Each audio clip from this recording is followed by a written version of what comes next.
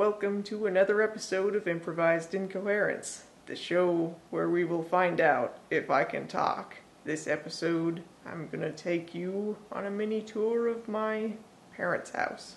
So here is my room. Ignore the giant pile of crap, even though that is half my room at the moment. Got a closet.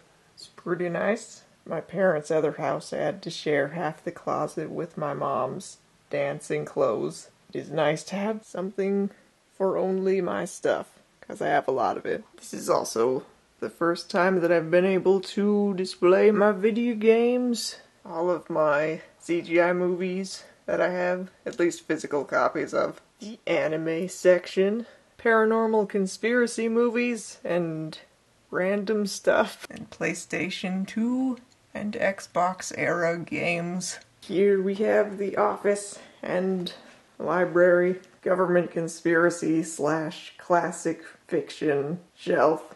Yes, the two go hand in hand. This is my section. Young adult fantasy and science fiction, mostly.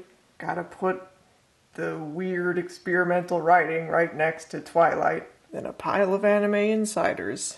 And also a couple copies of a friend of mine's manuscript. I'm missing my copy of Harry Potter and the Cursed Child at the moment, but when I get that back, that'll go here too. Right next to Twilight.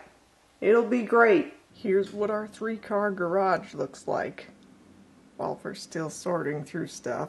Believe it or not, it is emptier than it was when we first moved in. Here's one of our cats. They don't have names. We just yell at them until they respond. Isn't that right, Boo Boo? Momo Mink. And here is our other cat. She's completely blind, and she lived her entire life in my parents' other house. Both of our cats are 16. They're sisters, but she adapted here pretty well. She doesn't know the whole house, but she has a couple rooms that she likes to go between. This is where my parents keep their pet frog.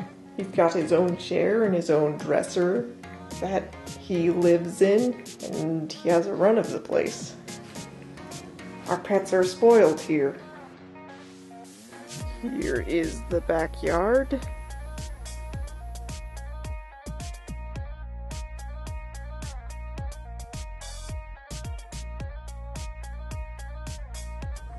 Ending on an ATV and a tarp. Very beautiful. And this is the front yard. It goes all the way down to those line of trees. Here's the giant apple tree on our property. There's a stream running underneath it, so it's pretty happy. And this is the little pond at the bottom of our property.